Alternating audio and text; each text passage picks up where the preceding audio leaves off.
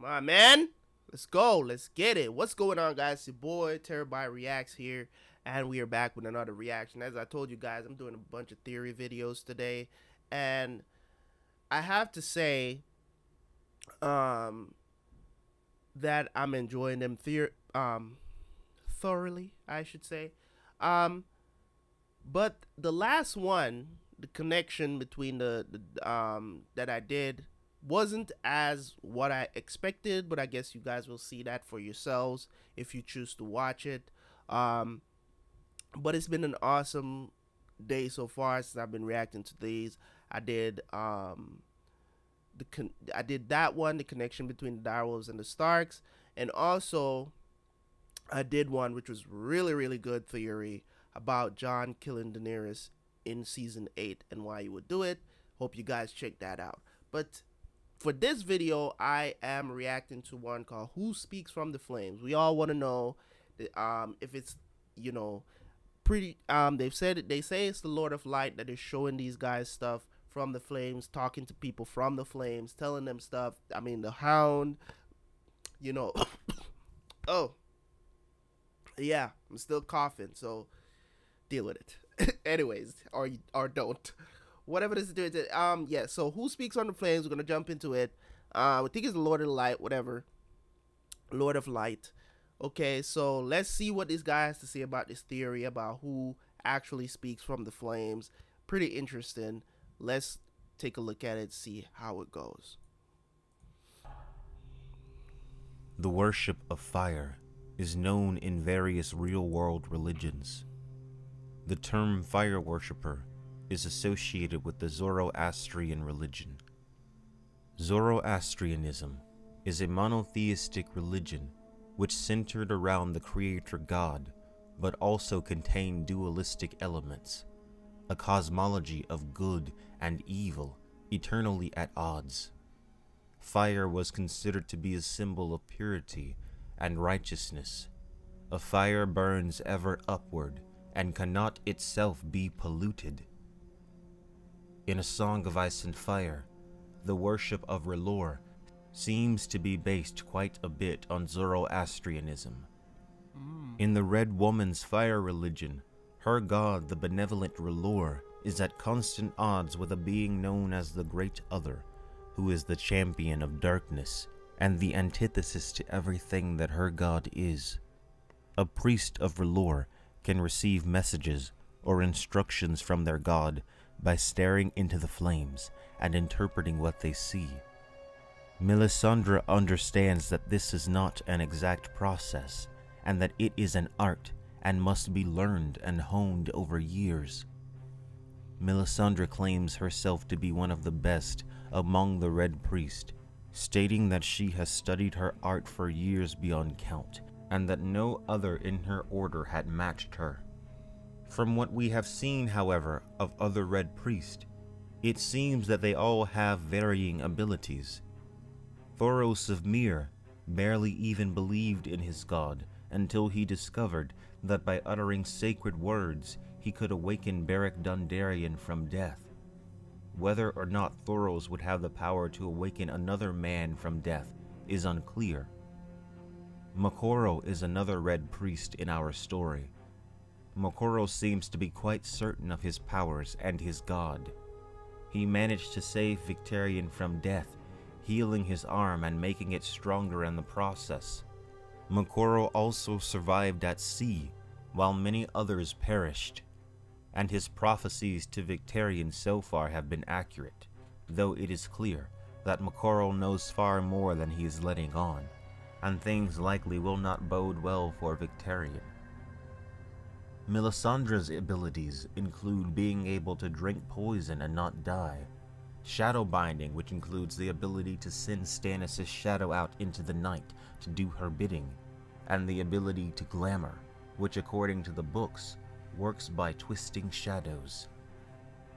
All three of these Red Priests look into the flames to commune with their god. But there is another who has communed with the flames, but he is only mentioned once, a man that Varys met as a boy. I was in terror. I feared the man meant to use me as I had heard men use small boys. But in truth, the only part of me he had need of was my manhood. He gave me a potion that made me powerless to move or speak, yet did nothing to dull my senses. With a long hooked blade, he sliced me root and stem, chanting all the while. I watched him burn my manly parts on the brazier. The flames turned blue, and I heard a voice answer his call, though I did not understand the words they spoke. Yet I still dream of that night, my lord, not of the sorcerer, nor his blade, nor even the way my manhood shriveled as it burned. I dreamed of the voice from the flames. This scene Was it a god? bone a demon? chilling. Some conjurer's trick? I could not tell you, and I know all the tricks. All I can say for a certainty is that he called it, and it answered. And since that day I have hated magic and all those who practice it. Though all the Red Priests in our story have interpreted visions from the flames, none have actually spoken to the flames and had a voice speak back to them. It is possible that Varys imagined or hallucinated this, considering the fact that he was given a potion, And he was but it also in greatly extreme affected pain. his outlook on life, and he seems convinced that what he saw and heard was real. Interestingly enough, the flames turned blue.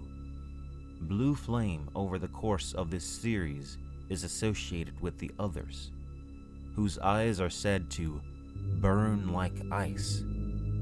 Could the man have been communing with the great other, the enemy of Melisandre's religion, who she claims is the leader of the others? Surely he must have some followers on Earth, just as R'hllor has. This is just one piece of evidence which suggests that there is more than one entity who can commune with mortals through the fire. The fire is not exclusively R'hllor's to own, whatever or whoever he is. In her dance with dragons, Melisandre glimpses Bloodraven and Bran through the flames. She is terrified because Bloodraven can see her through the fire, and for an instant she believes that he is the great other. If Bloodraven in fact can see Melisandre through her own flames, does this not imply that outside magical forces can affect what people see inside the fires? The point is, when one is skilled enough to dive into the ether and seek answers in the flames, how can they know truly who or what answers them? Fire could merely be a gateway, an elemental link to the unseen deeper powers that truly move their world. A tool that anyone with the knowledge of how could use to manipulate others to do great good or great evil. Such a being would never reveal itself to all those who look into the flames, but only to a select few that it could use for whatever purpose. It seems silly to suggest that only one being could have this power. I use the word being here intentionally in order to stay vague. It doesn't have to be a god. It could be a person or an organization like the Church of the Starry Wisdom, or something else.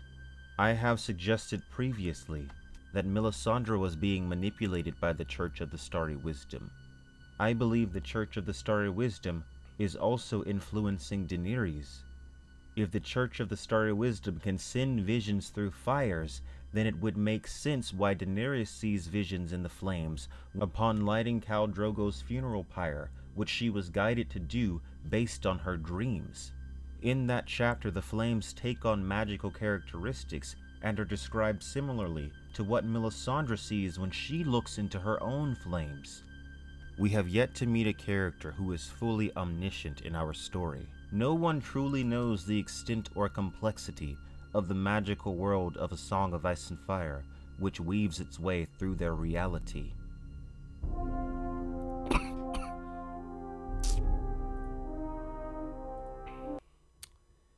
Yes. So there you go, guys. That was interesting. Very interesting. The most interesting part about that whole theory about who speaks from the flames is that there is a possibility that somebody else is there speaking, other than, um, maybe there is a not there's a whatever, the blue flame and the red flame, I guess, two different gods speaking. There's so many things to theorize about in this series that makes it so awesome, man. I can't stop giving, man. I never asked this much questions about Lord of the Rings. That's for damn sure. I never asked this much question. The fantasy, it wasn't straightforward. I don't want to say it says straightforward. There were theories, but there wasn't that many. You know what I'm saying? Like, I get it.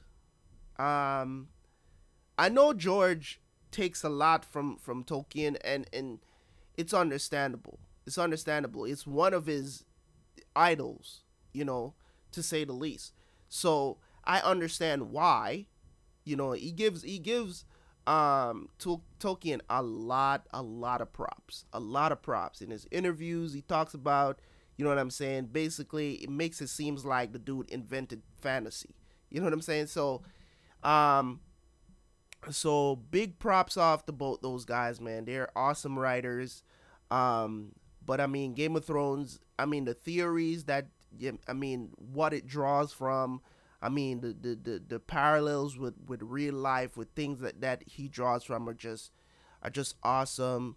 Um, I've read a lot of stories, man. I've read a lot of stories. I'm well read in these streets, in these book streets. You know what I'm saying? I read everything from self motivation to fantasy books that I've done in the past. I'm a huge Tom Clancy fan.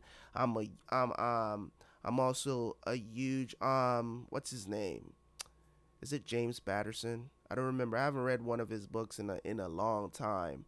Um, a lot of people that write fiction, man, um, that are really the popular writers. I'm not talking about New York bestseller. I'm talking about dudes that, Stephen King. That those are the people I'm talking about that wrote books that now they're trying to make movies for. You know what I'm saying?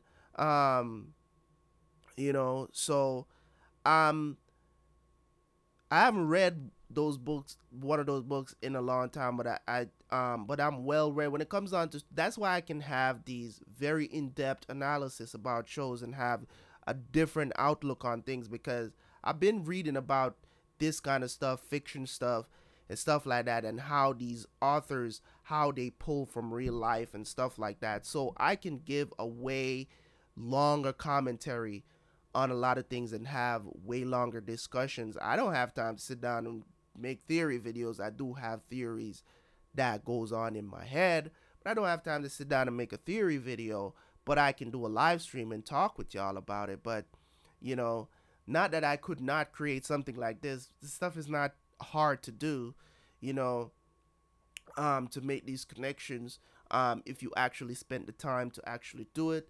But, I'm a fan and I'm just enjoying the ride, okay, with y'all. If y'all want to discuss stuff, I'll soon be starting a live stream, doing a live stream every week, maybe sometime in the middle of the week. I'll be doing some live stream.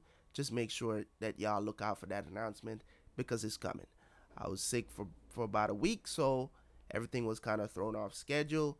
Um, so got a couple of more videos to go for today. So make sure you stay tuned and watch those. Wait for them to come out and to drop. Okay, so thank you guys for watching. As always, this has been Terabyt Reacts. Remember to subscribe, like, and comment on this video. And as you already know,